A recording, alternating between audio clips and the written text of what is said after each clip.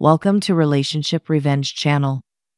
Jessica walked leisurely through the supermarket, pushing a cart in front of her, already half full of convenience foods and fresh fruit. She was a housewife. She lived with her husband and daughter in a small town. There was little prospect there, and her husband, Eric, a construction worker, often had to travel to other cities to earn money to provide his family with a decent standard of living. Jessica's main occupation was keeping the house clean and tidy, and she also managed the small vegetable garden plot near the house. Every day was like another.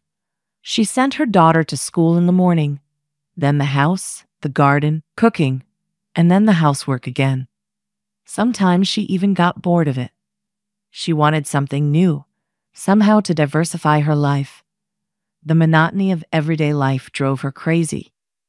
One day, during another visit to the supermarket, Jessica was so thoughtful about his boring existence that she did not notice how she ran the cart into a young man, who, in turn, was also engrossed in a conversation on the phone, and did not see the moving cart with products to him. "I'm sorry, I didn't see you." Jessica immediately started apologizing. "That's okay. It was my own fault." He smiled and hurried to put the phone away. He looked at her and didn't hurry to look away. For her age, Jessica was a pretty and slender enough woman. The beauty of her Balsatian age could win many more men's hearts. "My name is Zach." The guy introduced himself and held out his hand to her. "Jessica." She shook it back. "I'm really sorry about what happened. Are you okay? Are you really okay?" "I'm fine. I'm fine. You don't have to worry. I should have watched where I was going myself. Still, I'd like to make it up to you. Can I buy you a cup of coffee? What do you say to that?" "You know what? I'd like that very much. I'd love to spend time with such a charming girl." After loading the groceries into the trunk, they decided to continue their conversation in the cozy cafe across the street. Jessica and Zach talked a little bit about each other, and before they knew it, an hour and a half had passed. She had to pick up her daughter from school. "It was nice talking to you." Zach did not want to say goodbye to her new friend. "Maybe we could see each other again," he said hopefully. "Okay, Zach, I would like to see you again, but I have to leave today. Let's meet tomorrow, same time, same place." It was settled then, and the next meeting certainly wasn't their last. Innocent conversations over coffee soon developed into a deeper relationship. Zach was very loving and caring. Jessica liked to feel wanted and loved. She did not get as much attention from her husband as she would have liked. She and Zach had begun dating. Jessica hid their affair. They had dates at his house or a hotel, sometimes at her house when her daughter was still in school. Everything seemed perfect, but her conscience was growing more and more acute every day. She realized that she was betraying the husband who had taken care of her all these years, betraying the daughter who she thought had guessed her mother's double life. "Mom, Zach stopped by while you were at your sister's. He said he couldn't reach you and that he couldn't meet you tonight." "What did he mean by that?" The daughter looked at her mother reproachfully. Yes, Jessica was a little confused at first. "I've decided to start a yoga class. Zach's my trainer. We were supposed to have a class today." She rushed to reassure her daughter. Personal trainer? How modern. Lana was already in her teens, and it wasn't that easy to fool her. "Yeah, why wouldn't it be?" Jessica played innocent. "Dad called, too. Said he'd be here this weekend. I miss him." She sat down on her mother's couch and hugged her. "Yes, honey, I miss him, too." Jessica stroked her daughter. She had been thinking all evening about what had been going on lately. She had thoughts had been preoccupied with Eric, with Zach, with her daughter. She wanted to keep seeing Zach, but she knew that sooner or later her secret would be out, and the consequences could be very unpleasant for her. She had never worked anywhere. All her life her husband had taken care of her. And Zach? What could he give her but affection and tender words? He was still very young himself. and not ready to start and maintain a family.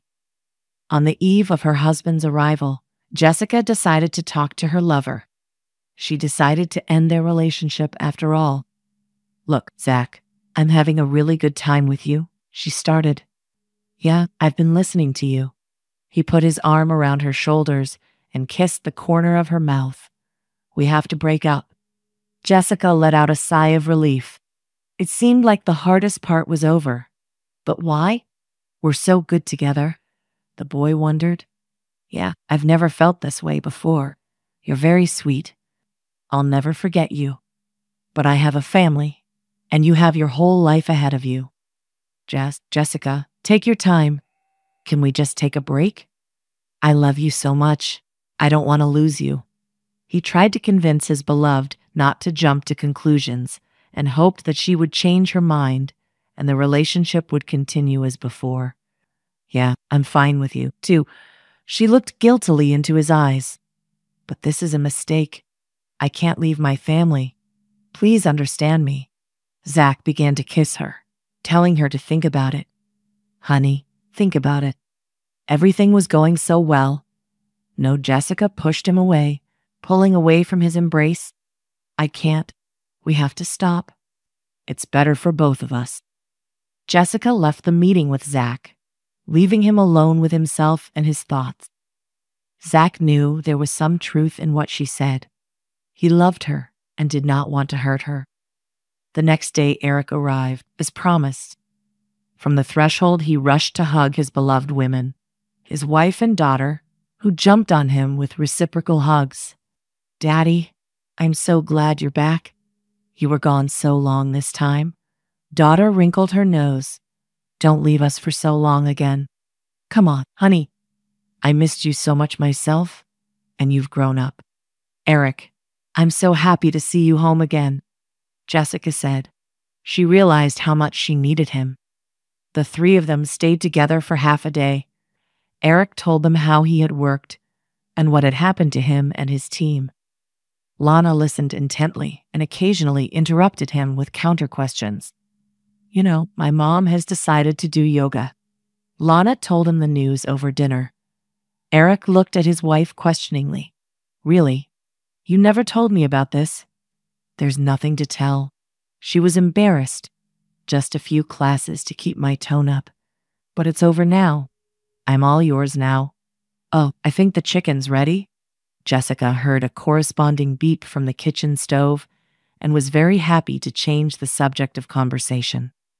After quite a long business trip, Eric got a chance to be home for a little more than a weekend. The couple continued to live together. Jessica tried not to think about Zach and her brief affair with him. Although she sometimes dreamed of romantic encounters with him, she put it down to memories of a secret pastime. One day when she and her husband were visiting the supermarket, Jessica saw an acquaintance of hers at the other end of the aisle. He saw her, too. For a moment their gazes met, and it was as if they were mentally greeting each other. But Jessica hugged Eric tighter under his arm, making it clear to Zach that they should not approach each other. Zach lowered his eyes sadly. He was disappointed. But in spite of his desire to approach his beloved, he went the other way. Now, everything seemed to be going their way.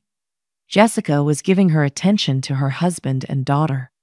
She was a caring wife and mother. She wanted things to be like they used to be.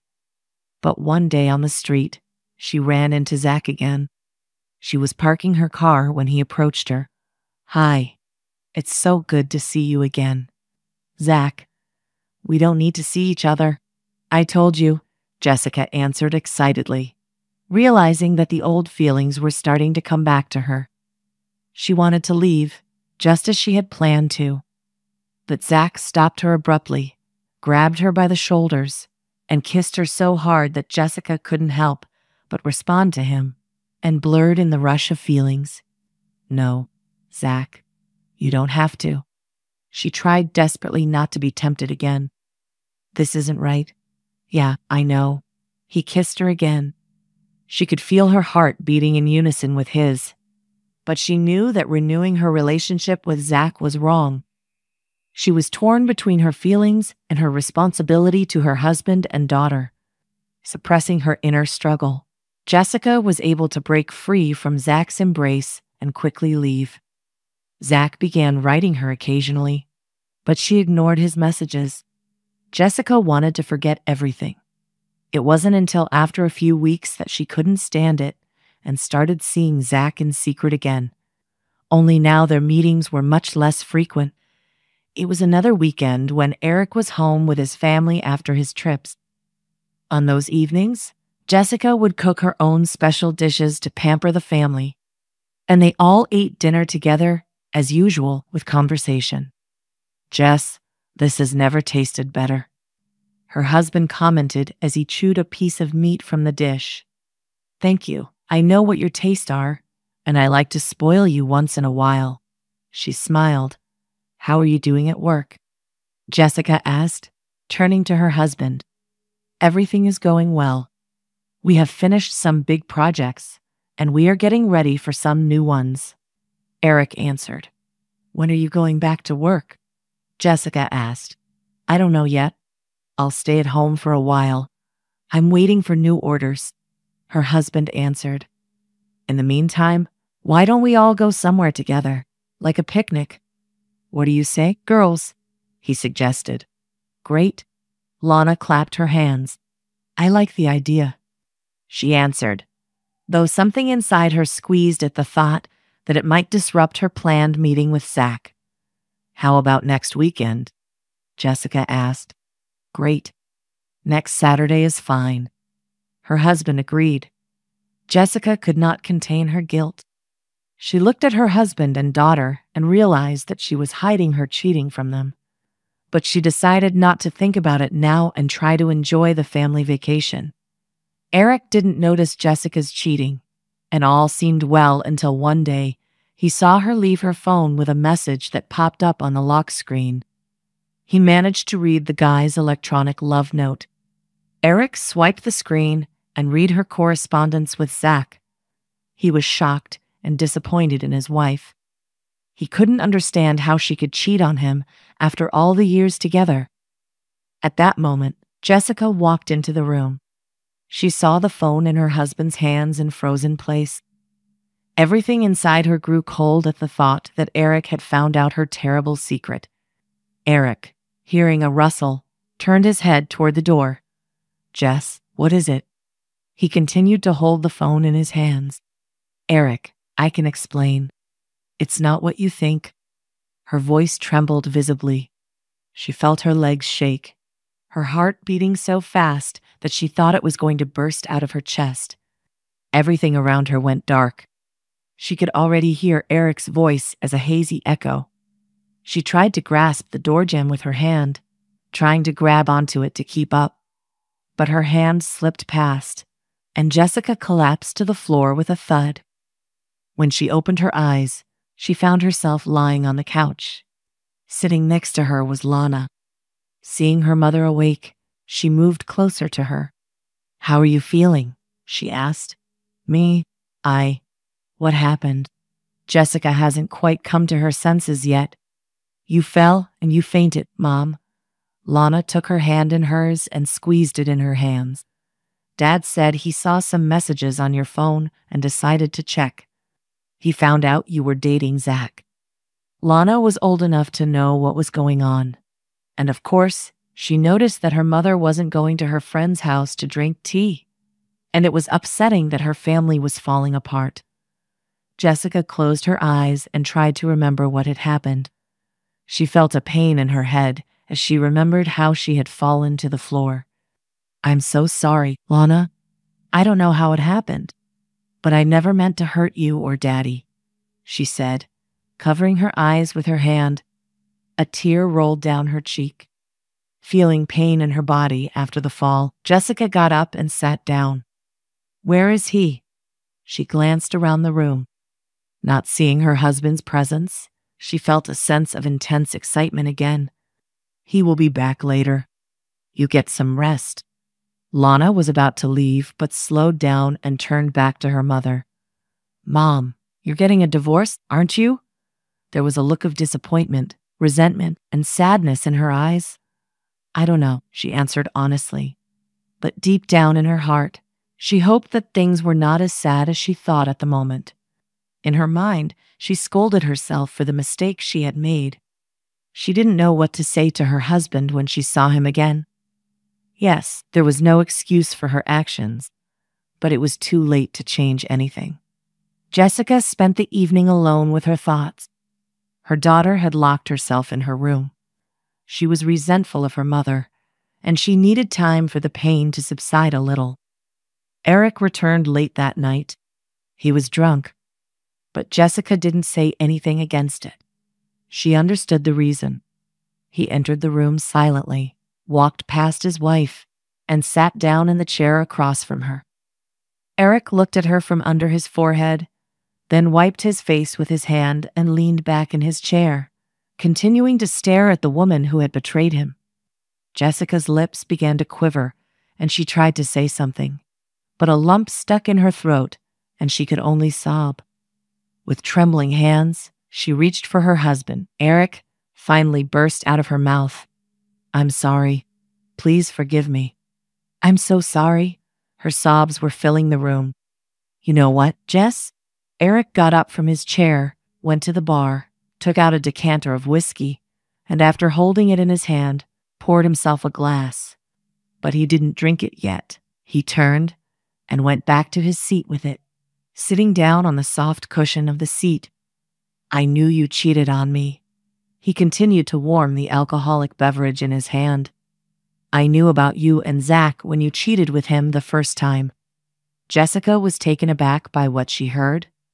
What was all she could say? "Yes, Jess, I knew. Lana told me. She's not stupid, and she understood. And then I talked to Zach. I was glad you came to your senses and decided to break up with him. And I even forgave you. I realized it was because you were lonely. I was ready to forget everything." Eric took the first sip of alcohol from the glass, waited for the taste to spread throughout his mouth, and then continued. "But you haven't been humble. You not only betrayed me, but you also betrayed your daughter." Jessica looked at him in tears and didn't know what to say. "I've been thinking for a long time, Jess. I wanted to leave everything and leave you, but I can't leave my daughter. You know how much I love her, and that's why I decided not to get a divorce. Not yet. At least until she's old enough to go off to college." Jessica was a little relieved, and she had a tiny hope of making things right. "But my trust, Jessica, you have lost forever. I'll never forgive you for betraying me. You will feel no more tenderness or care from me. I will live in my own room. And if you start a love relationship again, I won't be as kind as I am now." These words stabbed her like a poison knife through her heart. Jessica realized she had lost her happiness.